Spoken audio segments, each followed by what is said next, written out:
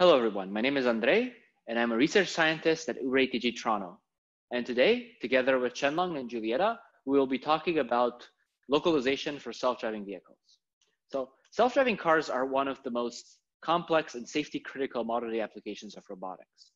And leveraging rich maps can enhance performance and safety in areas such as perception, motion forecasting, and motion planning. However, in order to leverage these HD maps, we must know our own ego position within these maps. And this is the task that is solved by localization.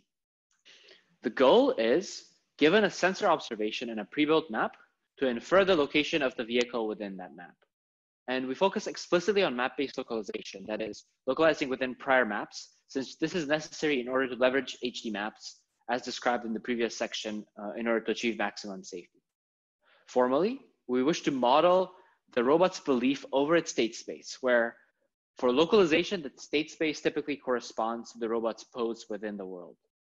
We denote the pose at the current time as xt, the observations as z, ranging from 1 to t, and we denote our prior pre-built map as m.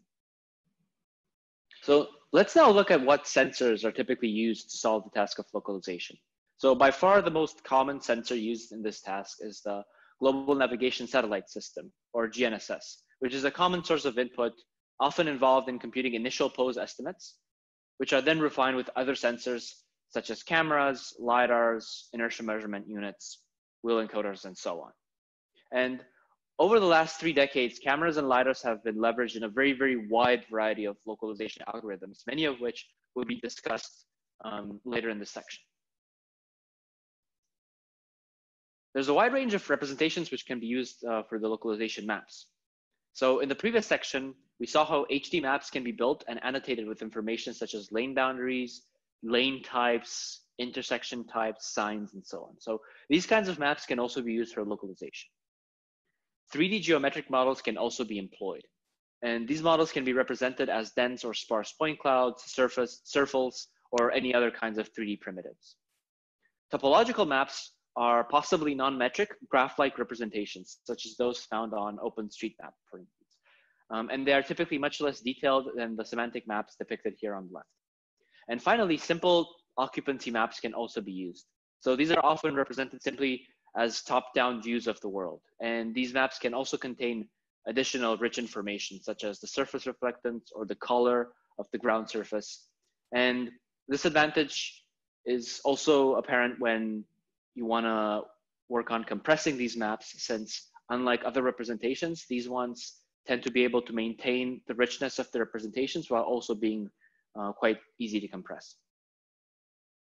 In the previous sections, we also saw the process of building and annotating HD maps. So recall that map building is typically done from multiple passes through the same area in order to ensure full coverage and robustness to that transient objects such as other traffic actors. And the mapping procedure happens essentially in 2 steps, where first GPS inertial splines are fit to multiple mapping trajectories separately using GraphSlam formulation.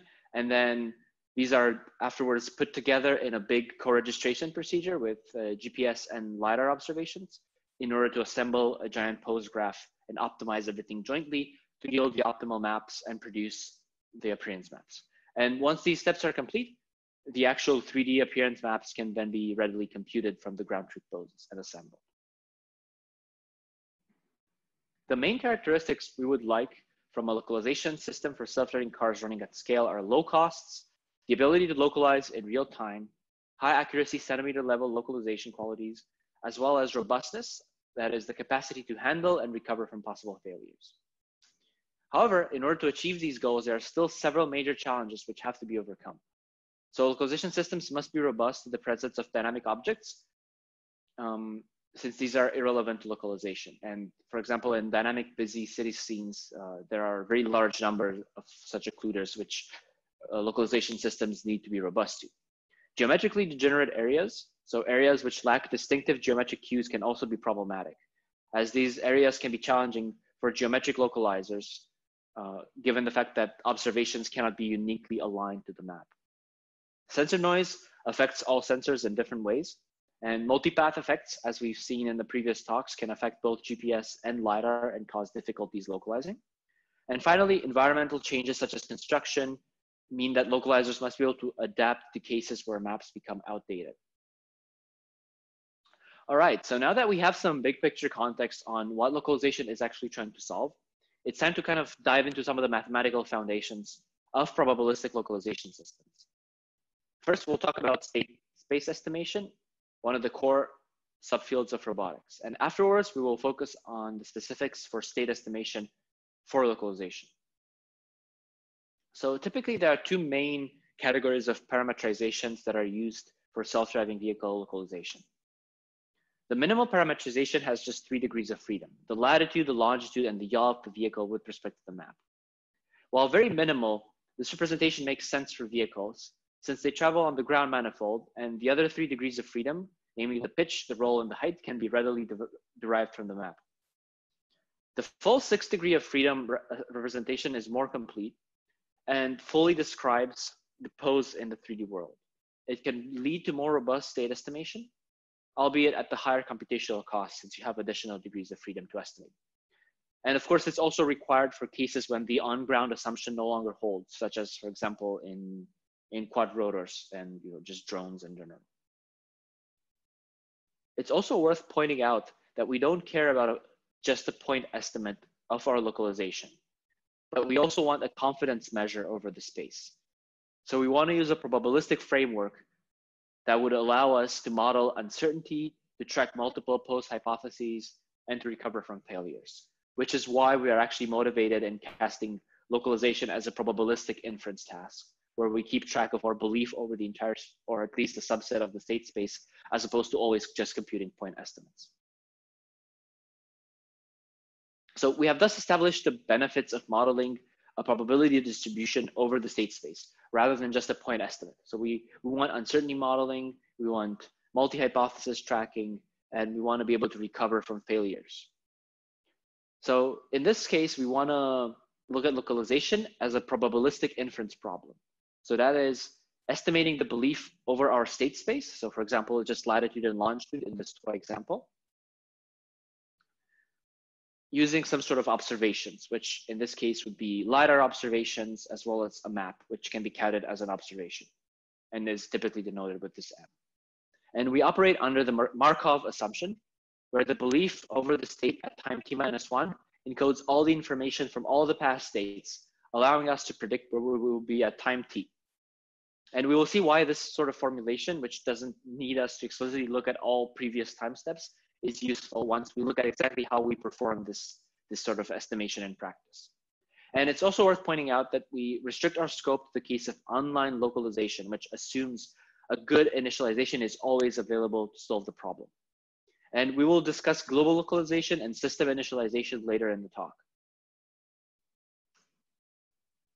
So right now I'm going to give a very brief overview of how the Bayesian filtering framework works in the context of localization. But it is worth pointing out that this is a very general framework that is in no way restricted just to the task of localization. So the way this method works is that there are essentially 2 main steps that the algorithm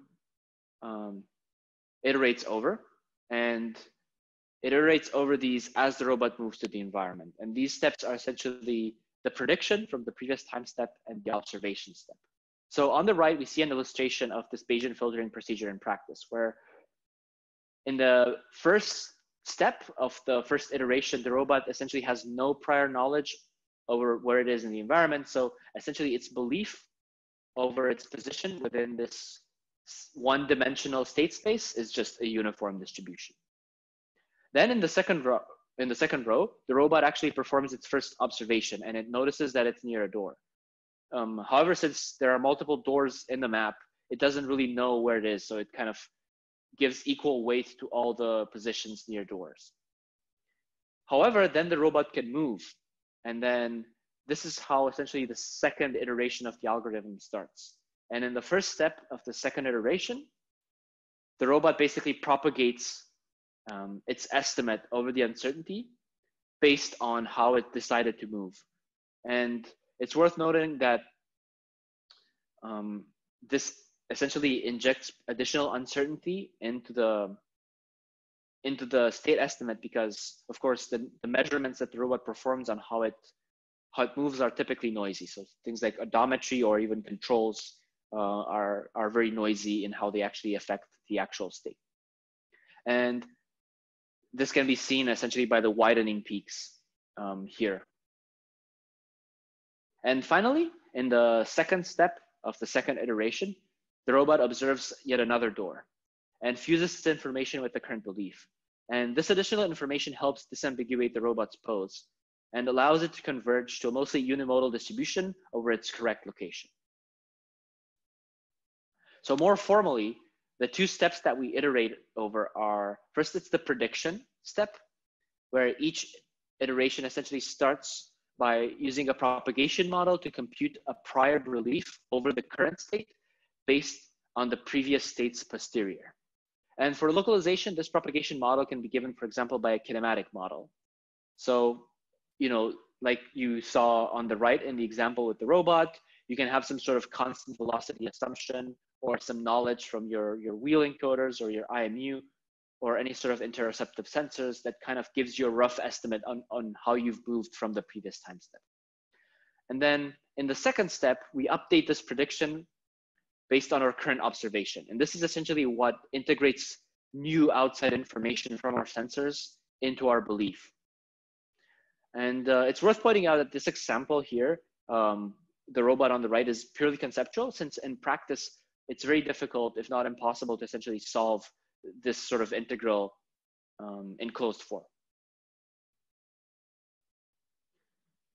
So we saw that proper Bayesian filtering can be a powerful framework, but that in practice, this integral over the state space is very difficult to work with. And it's often intractable for anything but the most trivial examples. So in practice, there's a lot of different trade-offs that can be made to actually make this tractable. So we basically have to make certain design decisions, whether we want to do a continuous state space estimation versus discrete, or whether we want to be able to support multiple hypotheses versus a single hypothesis system. So depending on what trade-offs we make, we can end up with different types of implementations. So if we assume that our state space can be modeled by a parametric unimodal distribution, we can use a Kalman filter. If we want to approximate our probability distributions with sampling, this yields a particle filter. And finally, if we want to discretize our state space and sort of we're content with coarser estimates, but we're no longer sort of limited by any parametric forms or any sort of sampling, then we go with a histogram filter. And right now, I'm going to basically talk about each of these implementations in a bit more detail, and then we will go into sort of how they're used in the state of the art. So one of the oldest instantiations of recursive Bayesian filtering is the Kalman filter. So with applications ranging from the Apollo program to GPS, it's definitely one of the most common filters used in our everyday lives. So in their standard form, Kalman filters model linear systems that are subject to Gaussian noise. And as such, they are represented as compact and efficient closed form equations. So these are very computationally efficient, precise, and also amenable to a wide range of applications. You can also extend these Kalman filters to nonlinear systems by linearization, but this is of course not without its downsides. However, the fundamental nature of the Gaussian Kalman filters means that they are limited to single hypothesis tracking, which is not sufficient in certain cases, like attempting to localize in environments with repetitive structures, where multiple hypotheses have to be tracked over a period of time in order to kind of disambiguate eventually and pick the correct one. And this means that also once you kind of converge to an incorrect optimum, you cannot recover from that and you're basically stuck. Particle filters bypass the limitation of the Kalman filter by using a non-parametric estimate for all of these probability distributions. So it's essentially just a bunch of weighted samples. And they are no longer restricted by any particular system models or noise models. And this way we can essentially support multimodal distributions as well as pretty much any system we can think of, any complicated noise model that we might encounter in the real world, and not have to worry about linearizing equations and so on. And of course, this also means that we have additional downsides that we need to take care of. So we need to think about the number of samples. They can become computationally expensive for high dimensional state spaces because at the end of the day, you still need to make sure that you have enough particles to cover all your modes. So you may end up undersampling some modes, and you need to be very careful about the design to make sure that the system becomes stable and the modes don't collapse. Finally, histogram filters simply discretize all or part of the state space into a set of cells, which means that similar to particle filters, they can support any distribution over the belief space, since you're no longer bound by a parametric solution like with the Kalman filters. At the same time, histogram filters can avoid the unimodal collapse risk that particle filters have, and essentially sort of eliminate the need to choose the number of particles and tune this hyperparameter. However, of course, by discretizing your state space, you end up limiting the resolution of your estimate. And at the same time, you have to store a very large table of probabilities, more or less, which can become computationally and memory intensive as the dimensionality of a state space becomes higher. So if you have something like a 2 or 3 dimensional state space, this is not that big of a deal.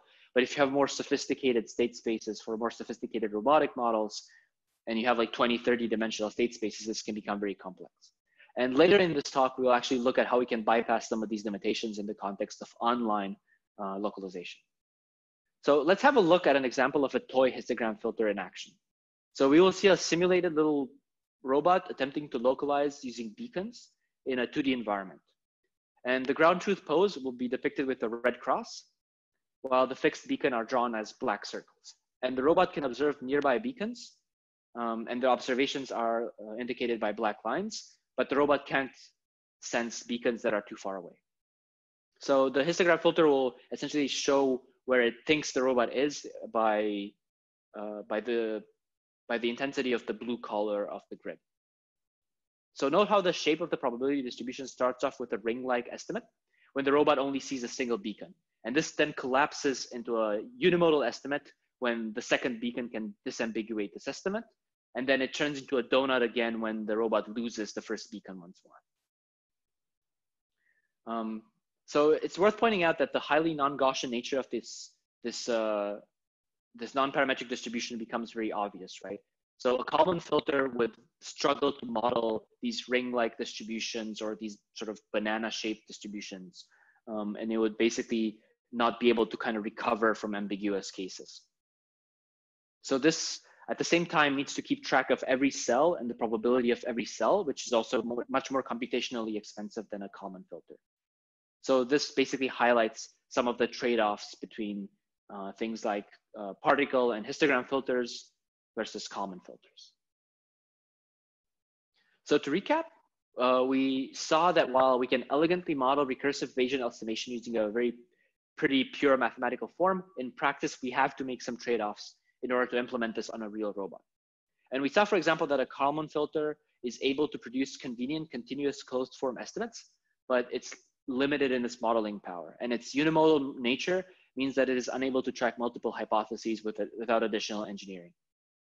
Next, we saw that particle filters can bypass some of these issues and approximate the quantities by sampling. However, the modes of the distribution can still collapse, and the number of particles necessary to model the distribution grows as an exponential function of the number of distributions in your state space. And finally, we saw that histogram filters can also represent arbitrary system models and arbitrary noise models without risking any sort of collapse, albeit at much higher computational cost, as well as with limited resolution. Nevertheless, later in the talk, we will see how we can still leverage the best parts of histogram filters without the large computational costs for online localization. I'll now pass the torch to Shenlong to talk about how to actually model the observation function, which is something I kind of glossed over in the previous slides, and also to cover the most recent advances in the field of autonomous vehicle localization. Thank you.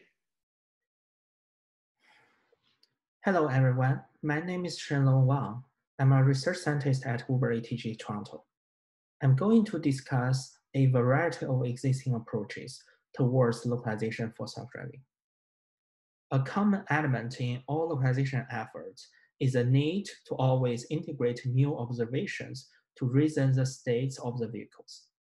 Observations could take a wide range of different forms, from direct sensor readings to a neural network that perceives the 3D scene. In our previous slides, we saw a few methods for state estimation. Now, we will look at different observation models.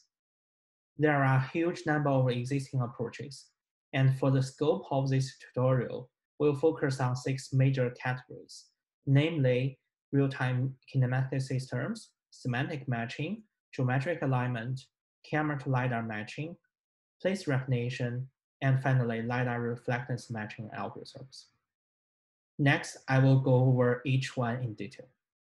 Real-time kinematic approaches uses differential GPS and IMUs to estimate the position of the car. This method can be very accurate, achieving centimeter-level accuracy, and they do not require prior knowledge about the appearance of the environment. For instance, the widely used KT dataset used the RTK to compute the localization ground truth. However, the downside includes poor reality when no GPS satellites are directly visible, like in areas with large buildings and internals. At the same time, the reliance on the presence of base stations means that the area coverage is limited and hard to scale, since extending RTK operations to new areas involves setting up new base stations. Semantic localization, on the other hand, leverages compact maps, storing only semantic cues like lanes, signs, turns, and road types, all of which can be stored as a vector maps, just like Google Maps we use in our daily lives. At runtime, the car must recognize these elements and matching them against the vector maps to localize. However, due to the sparsity of the cues, these approaches can hardly achieve centimeter-level accuracy and struggles in areas without rich semantic cues. Examples of this approach include LOST, which relies on matching vehicle trajectory computed from odometry with road networks, and some recent work exploiting lanes and signs for localization on highways. Geometric alignment methods rely on aligning LiDAR point clouds to pre-built 3D HD maps. These methods can be very accurate, relying on well-established, conceptually simple methods that can be robust to outliers, such as iterative closest point algorithms. The downside is that these methods have difficulties in geometrically degenerated cases, such as tunnels and bridges, where you could keep seeing the same geometric structures. Further, they usually require a good initialization for convergence. In addition, storing and building 3D geometric maps can be challenging and expensive. Another line of work is concerned with eliminating the need for LiDAR in localization and only using it for building maps. This has the potential to improve scalability while maintaining accuracy. Some previous approaches to match human-made cues detected in camera images to LiDAR maps to localize.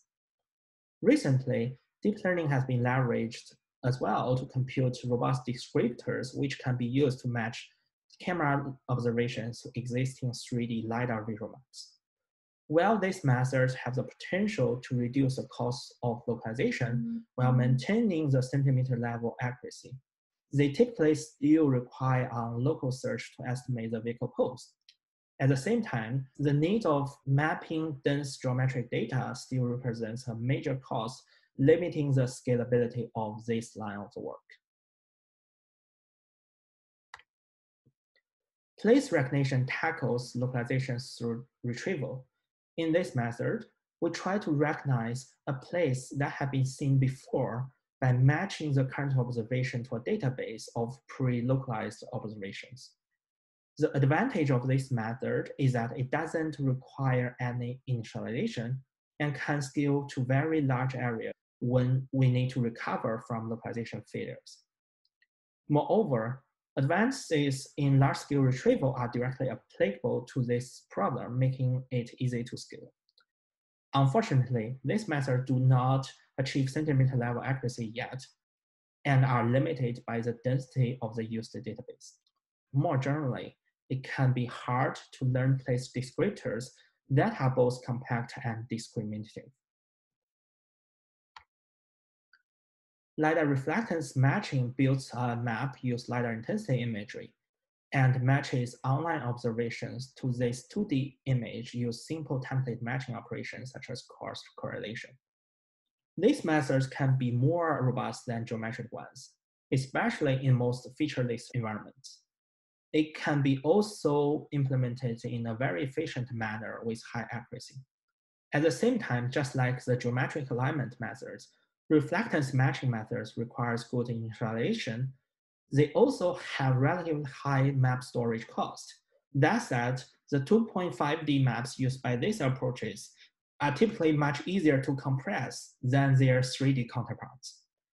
These methods also require very precise LiDAR intensity calibration, which can limit their scalability due to the difficult nature of this procedure.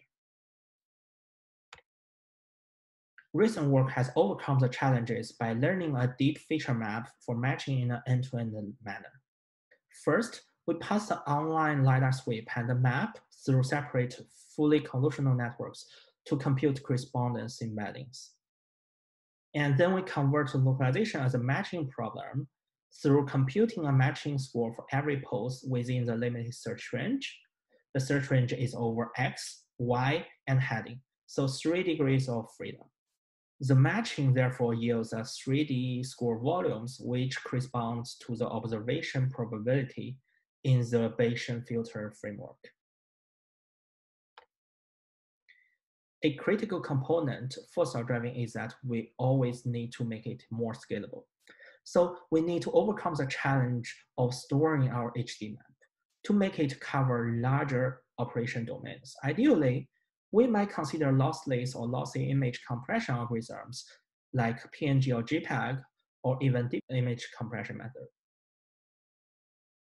But remember, these algorithms are typically optimized for perceptual quality or reconstruction quality. In our application, however, our map is only using localization, not for human perception. Thus, we can learn a compression algorithm optimized for the localization task. And this motivates us to go one step further. We incorporate a neural compression module within this network to encode the input map to a compact binary code. And we only need to store the binary code on the car. The compression module is highlighted with a gray box. This module is made end-to-end learnable. In other words, learning will decide what information it will keep and what to discard. Unlike prior compression work, it directly optimizes the trade-off between compression and localization accuracy, as opposed to the trade-off between compression and distortion commonly used in the general purpose compression literature. So overall in this work, we use learning to get robust and compact feature representations, and we formulate the localization problem as a state estimation problem and integrate priors into the Bayesian filter.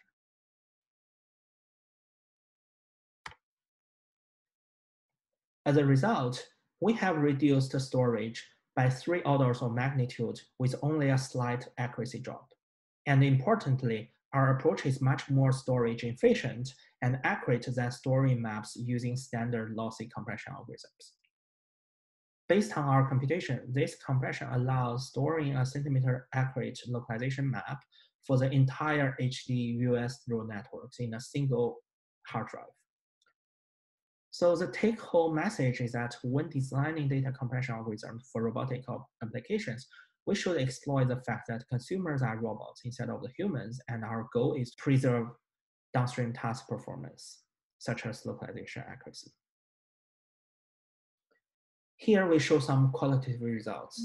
On the left is our online LiDAR, in the middle is a map, and on the right is our localization results. Vehicle pose predicted by our method is in red, and ground truth is in green. Note that in these cases, we can see that our probe we can see that our pose and the ground truth pose are almost perfectly aligned.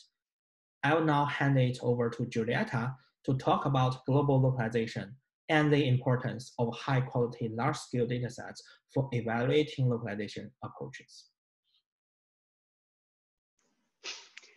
Thanks, Xianlong, and hello, everyone.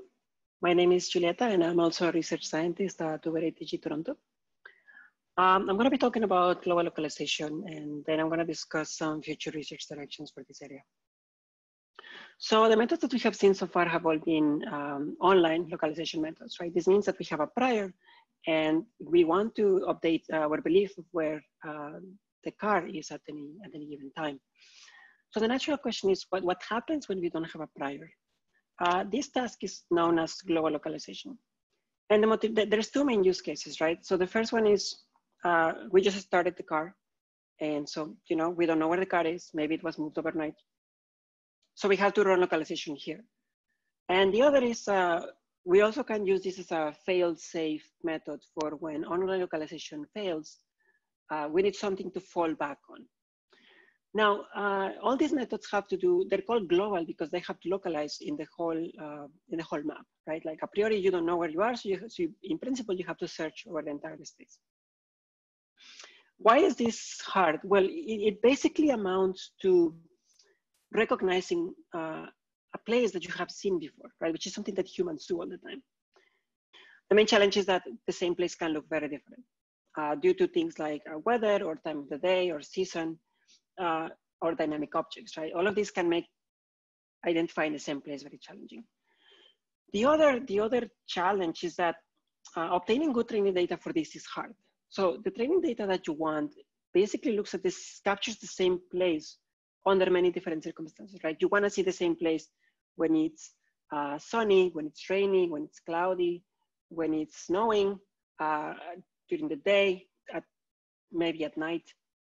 So you want to make a lot of trips over the same area, but you also want to capture different places, right? So you probably want to make a lot of trips over a year, and you also want to do this over many parts of a city, for example. So it can be operationally challenging to collect data to train these methods. So how do people often address this? There's basically two main approaches to global localization.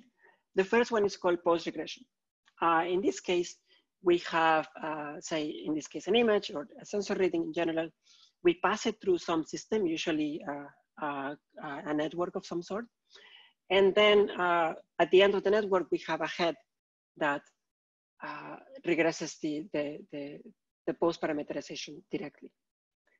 The advantage of this is that it's extremely fast. So you basically just have to run inference once on the network. And this has actually shown to be very accurate on relatively small areas. So say around a building or 1 or 2 blocks, these methods can actually work pretty well. Unfortunately, they haven't been shown to work very well for say, large scale cities. The other main approach here is called retrieval-based localization. The main idea here is that offline, we're going to go through a bunch of pre-localized sensor observations. We're going to pass them through a network or somehow obtain a representation. And then we're going to store these representations in a database. We're going to have a mapping between these representations and the poses when they were captured. And then online, we're going to run the image through the same network. We're going to obtain a vector. And then we're going to do nearest neighbor search on this entire database. After we find the nearest neighbor, we simply copy the pose of the nearest neighbor that we found. The disadvantage is that obviously this is a little bit slower because well, we have to do a forward pass, and then we have to do the nearest neighbor search. Potentially storing all these vectors can pose a large memory requirement. However, these methods tend to scale well to say entire cities. So we're going to focus a little bit more on this. So as I mentioned, it's a little bit hard to obtain good training data for these methods. And I'm going to show this piece of work that we have done recently. There is focus on capturing a large scale data set for this task. We introduced PID30M, a dataset for large-scale localization tailored for self-driving applications. For scalable localization in a city setting, we would like a dataset to 1. Be diverse, 2. Cover an entire city, 3. Provide accurate localization ground truth. Our dataset satisfies these three criteria and does so at an unprecedented temporal and geographical scale. Our dataset includes images and LiDAR point clouds, each localized with accurate 6 degrees of freedom poses. We also carry a consumer-grade GPS sensor, which we can use to bootstrap localization. Our dataset also provides a set of labels that allow researchers to better understand the limitations of current localization algorithms. For example, we provide sun angle, season, temperature, precipitation, and semantic segmentation as a proxy for occlusion. With over 25,000 kilometers driven, 30 million images and LiDAR readings, and an area of 50 square kilometers collected over 1,300 trips, our dataset is between 10 and 100 times larger than previous datasets released to the community. PID30M provides a challenging benchmark for large-scale localization, particularly suited to autonomous driving. We plan to create an evaluation server for automatic benchmarking and for keeping track of the progress by the community. We hope that our dataset will help researchers develop new and exciting algorithms for this task.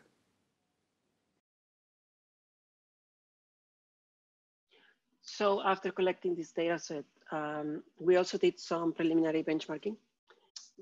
So this metric that we're showing here on the x-axis is how many queries fall within a certain distance. And this goes from 0 to 1 meter. So higher and to the left is better. We benchmarked some common methods like BLAT, NetBLAT, and DenseBLAT. And we realized that they all have trouble achieving, say, over 50%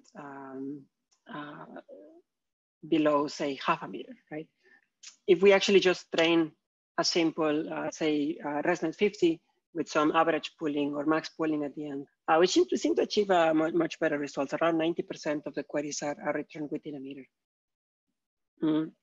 So another thing we can do is, instead of searching for nearest neighbors in the entire database, we can just search for neighbors within, say, 20 meters of where the GPS tells you where you might be. And so this actually improves all the methods consistently. And it also improves our ResNet with simple pooling. We have a similar, so we also benchmark LiDAR retrieval methods. And what we see, again, GPS is obviously the same. You know, some baselines like PointNet with max pooling or Pecan or PointNet LAT, they do okay. But again, if we train a ResNet on bird's eye view representation, which was mentioned previously in section 3, for example, for perception, again, this seems to outperform previous approaches. Again, GPS actually helps. And this is a little bit funny. If GPS actually can hurt a little bit if the method is accurate enough. And that's because GPS can often be wrong for more than, by more than 20 meters. And so then you can't recover in this case. Here are some qualitative results. And so, for example, this is the query. These 3 are image retrieval methods, and these 3 are LiDAR retrieval methods. So, for example, here we have an image at night, and thanks to the diverse training data set that we have, so the image retrieval method actually finds an image that is in the same place, 61 centimeters away. But the scene is snow, right? So definitely the network has learned this invariance to the weather. But LiDAR is actually just much more accurate, right? Like the distance is a little bit closer, and the scene is actually also different. Here is another example where the query is at some point during the evening when the sun is coming down, and the image actually manages to find the same place just with, but later at night or earlier at dawn. And again, LiDAR just is always consistently, most of the time, more accurate. In this case, finding a scene where it's rainy. And here's another example, say in a street when there aren't a lot of features to latch onto, the network still finds something that is reasonably close. LiDAR, again, being a little bit more accurate again. There are quite a bit of open challenges and future directions. For once, here we benchmarked, so retrieving with images or retrieving with LiDAR separately. But if you want to use both and somehow fuse them, find architectures that fuse the information from both, we have found that is not trivial. In general, we would also like to rely less on map building for ground truth generation because this is expensive. Like I said, you have to do a lot of trips and you have to do it over a large area. When you train these things on a city, say like, say on the East Coast, and then if you want to generalize to cities on the West Coast, you're probably going to have some generalization gap. Another interesting area of research might be just learning joint local and global matching, which some people have done, but actually retrieval, learning how to do retrieval end to end is also challenging. So the main idea here is that, for example, state-of-the-art approximate neighbor search methods, they actually use learned data structures which could potentially be learned together with the whole global and local matching. Learning everything end to end just remains computationally expensive, but also conceptually challenging, I would say. So just to recap, we have, in this tutorial, we went over localization with pre-built maps. Then we discussed localization as Bayesian filtering. And then here we discussed things like Kalman filter, particle filter, and histogram filter. Then we did an overview of methods for map-based localization. And then finally, we discussed briefly global localization. So the future directions are mostly reducing our reliance on HD maps. HD maps continue to be expensive to build, hard to get right. Another interesting area of research is doing continuous time modeling. So a lot of these Bayesian filtering approaches discretize time, and that is often not quite accurate. But doing things in a continuous way remains hard. And finally, doing things multitasking, right? Like when you have an embedded system or even a mobile platform like a self-driving car, you have limited compute, you have limited memory, you have limited time. So if you can share some of the compute for localization with things like perception or prediction or planning, I think that also remains a very interesting area of research. Here I'm just showing an example of some recent exciting work that is doing localization of radar versus aerial images, which I think is also an interesting area of research. And with that, that will be the end of the workshop. Thank you so much for tuning, and I hope you enjoyed the rest of the sessions.